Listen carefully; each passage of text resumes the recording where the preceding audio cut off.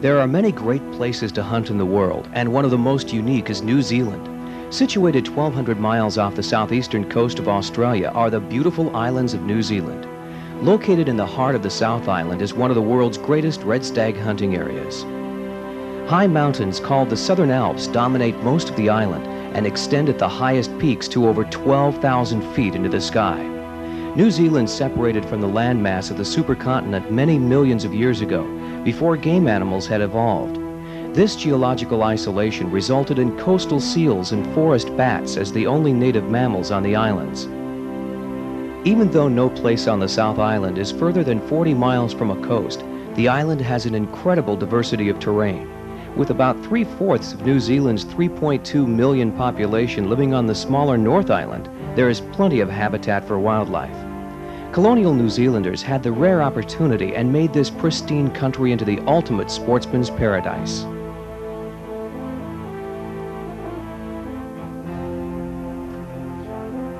When the first Europeans settled in New Zealand in the early 1780s, they found a country rich in unusual plant and bird life, but without the large game animals they were accustomed to seeing in their homelands.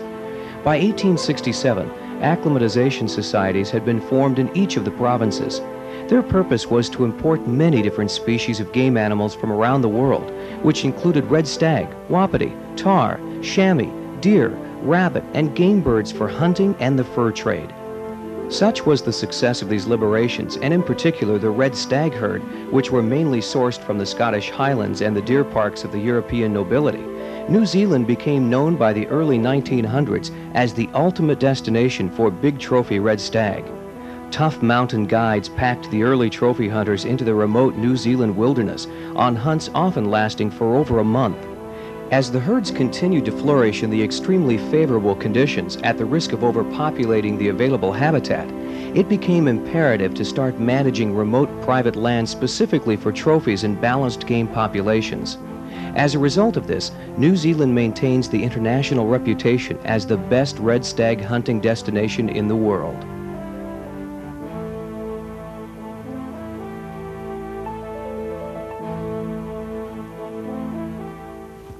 Like a female there. Uh-huh.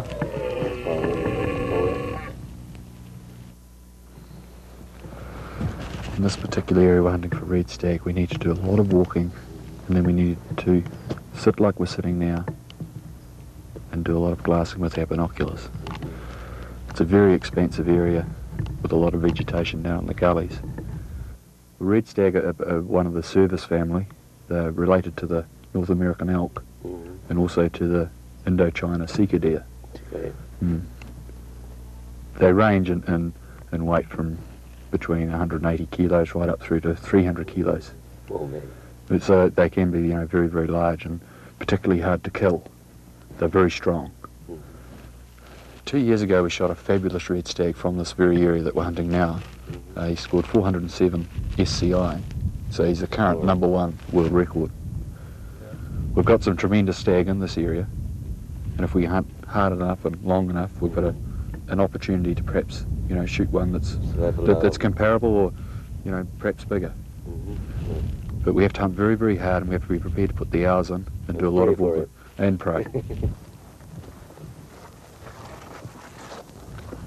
Professional hunter Lindsay Fraser guides Indonesian hunters Yapto Sorjo Sormarno and Ramat Shah. Descendant of the royal family of Java, Yapto is one of the best known and liked people in Indonesia. He initiated one of the world's largest youth organizations and is currently involved in opening tourist trophy hunting in Indonesia. His hunting experience is extensive, yet he has never had the opportunity to stalk red stag. To have tremendous red stag trophies, herds need to be protected and enhanced through sustained modern game management. New Zealand Trophy Hunting Limited is doing just that. And with the world-class stag trophies being obtained by their hunters, New Zealand Trophy Hunting Limited has the enviable reputation of providing the ultimate challenge for these superb mountain monarchs.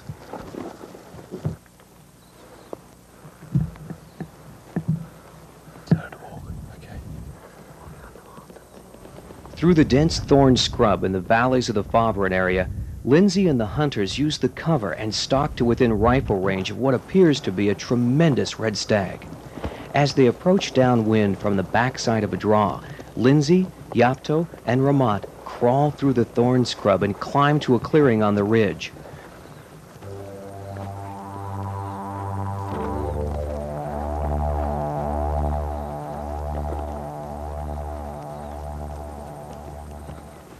The stag remains unaware as he grazes along the hillside and creates ambient noise with his antlers in the bush.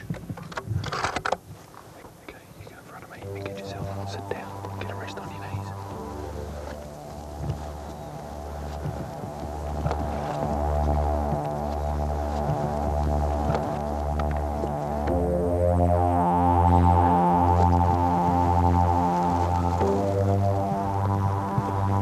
Okay, if he stops here, you take him. Only if he stops.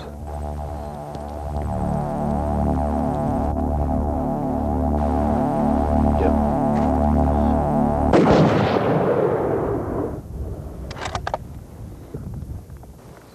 He's down. Lift your bolt. All right. Fantastic. That's all right. What do you think of that stag, huh, Ramat? That's a good one. That's a hell of a stag. Yeah. He's really wide. Yeah. He's really wide. And he's got these big long points on the top of him. Really, really wide. Not bad. That's a good stag. Not bad. Yep, Dave, congratulations. Yeah. You've shot a very, very nice stag for your first red stag here in New Zealand. Quite big. He's very big. He's got a nice spread. Yeah. He's got light, nice long top tines, but also the length of them is very important when you start scoring them. He's not particularly strong in these bay tines, but he's nice in the brown and the tray tine, and then, you know, exceptional up in here. This is the first biggest red stag I ever shot. Is it possible to get another bigger one? We can try. I'm not promising anything, but we can try. Yeah, I heard. As a native of New Zealand, Lindsay Fraser has grown up hunting these mountain regions his entire life. He is widely known as one of the greatest guides in the South Pacific. His knowledge of the areas, the characteristics and routines of red stag, and most importantly, trophy quality, gives him the ability to get the hunter in just the right position for a successful hunt. From the island of Sumatra, International hunter Ramat Shah joins Lindsay as they stalk a red stag spotted from far across the valley. Just 2 days prior to this hunt, Ramat had witnessed his hunting companion Yapto take a red stag that almost scored in the top 10 of the SCI record book. The situation is almost identical as the stag feeds across the hillside, unaware of the hunter's distant appraisal. This stag's right antler has a throwback, reminiscent of some early stags documented in this area during the early 1900s, and this genetic characteristic has been passed down for over a century.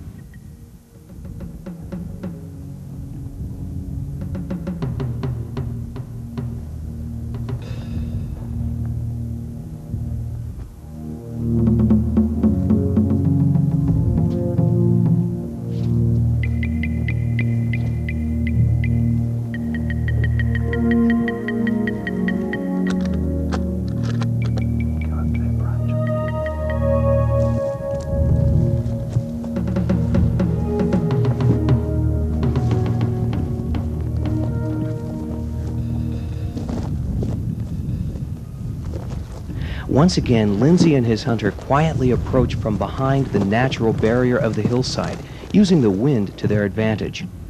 As a younger stag spooks from the valley, Ramat is in excellent position for the shot as the stag comes into the clearing.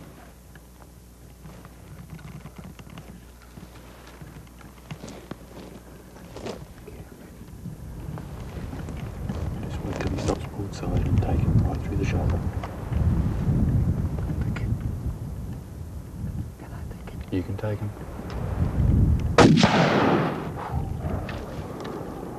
He's down. Fabulous. Okay. Tremendous stag. Thank you, thank you. It's a good one, huh? I think we'll just move over here and just have a look.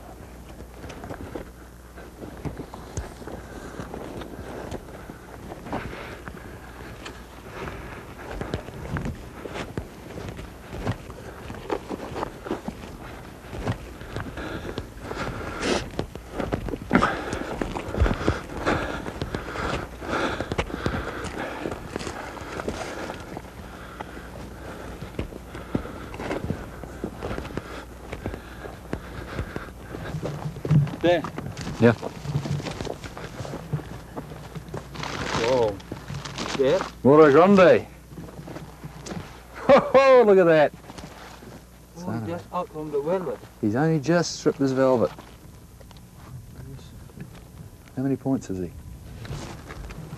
1, 2, 3, 4, 5, 6, 7, 8, 9, 10, 11, 12, 13, 14, 15, 16, 17, 18, 19, 20, 21, 22, 23, 24, 25, 26. Wow, that's a good one. Thank you. Congratulations. Thank you.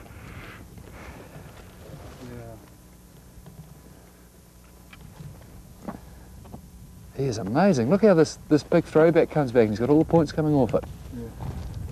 Yeah. You know, normally red stags, they come up in a cup. Yeah. They very rarely throw back. Yeah. It's really unusual. So you think this will be in the record book? I'm sure it'll be in the record book. And, Thanks I'm again. sure it'll be Thanks top again. 10 as well. Yeah. It's a nice trophy, yeah? Beautiful. Going home. Besides red stag, New Zealand Trophy Hunting Limited offers record book hunts for tahr, chamois, wapiti, sambar, fallow, sika, rusa, wild goat, and arapawa ram in various areas throughout New Zealand. And as the hunters walk just below the ridges of the Fawbran area, Lindsay spots an exceptional ram.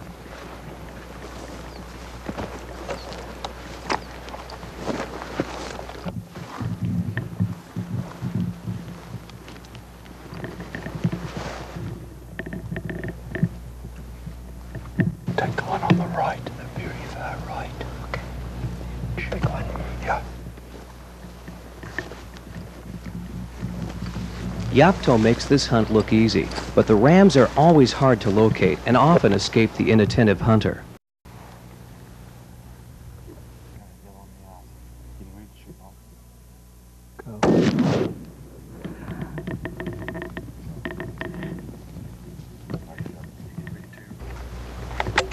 Good shot. He's going down. Fallow bucks have been known to kill each other while fighting for dominance during the rut. Finding a top-class trophy can be extremely difficult, as the small points that protrude from the backside of their palmated antlers can easily break off during these epic battles. Those points combined with length and mass determine the total score of the fallow trophy. Just look straight up along the finger. Did you see that fallow buck? Yeah. He's a long way away. Take it. If you think you can, he's very, very nice. He's got a lot of points around the back of his blade. Okay. Take it from down there. You need a really steady rest.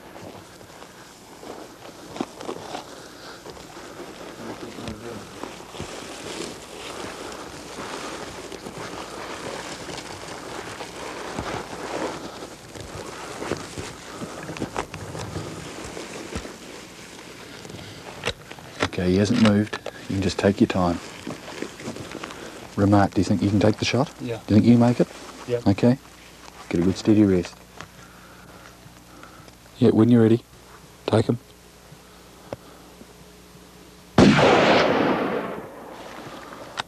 Yeah. Ito na mga poke. Oh, yeah. That's a beautiful shot. Yeah, hit. I hit it. You hit it. An incredible 300-meter shot puts Ramat high into the record book. Congratulations. Thank you. It's the longest shot of the season.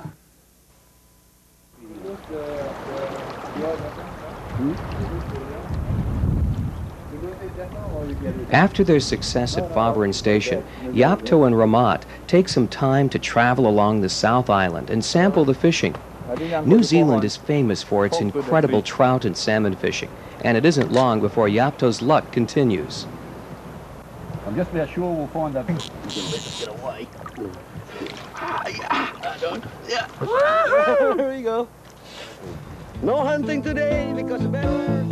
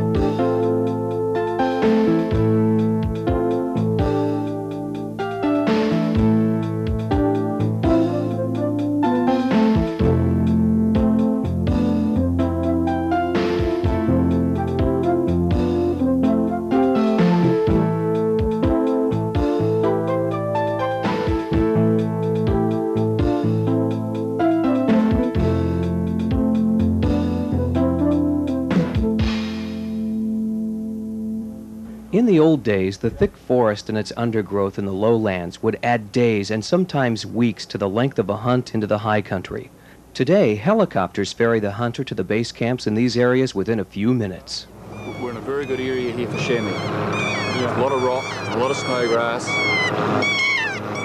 a lot of keas. The kea is a member of the parrot family and is indigenous only to New Zealand. The kea at one time was facing extinction, but thanks to concerned conservation efforts by the New Zealand government, the kea is no longer threatened and is strictly protected. I think what we need to do is to get onto a sidle and pick our way down through those rocks. Get onto that next ridge. Once you get over there, you look into a big basin. Yeah. It's got a lot of cover and a lot of very good habitat for chamois. So we climb from this. Yeah, we need to climb Go and down just and go down. up and down, pick our way round through those rocks. We have to be very careful and get onto that ridge, and then we can look into the basin. Okay. Okay. That's good. Once in the chamois area, the hunters must traverse the slippery snow-covered mountainside. The soft snow combined with the deep tussock grass and high altitude creates an extremely difficult walk. Chamois bucks have dark black and brown hair that blends perfectly with the wet rocks that cover much of the Alps. Finding a chamois is demanding, but locating a trophy buck is almost impossible. Knowing where to look, Lindsay leads Ramat forever higher into the rocky outcrops that conceal the chamois. Whenever danger looms, chamois will immediately dart beneath a rocky ledge or seek thick bushes and tussock grass to hide in. Often the only way to spot them is as they traverse the rocks between areas of vegetation.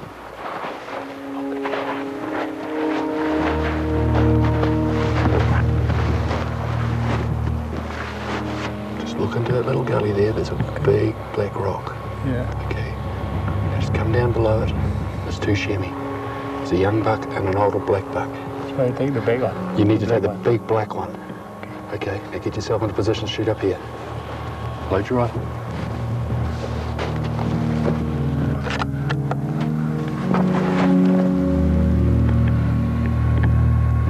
Don't shoot when they're running. Wait for them to stop. Just follow him. Follow him. Okay. When he stops, it's a long way. Ramat's chamois is at the top center of the picture.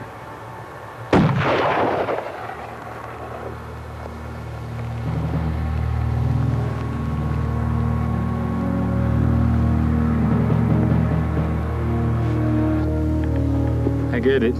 You got it. Thank you, thank you, thank you. Hard work to get it.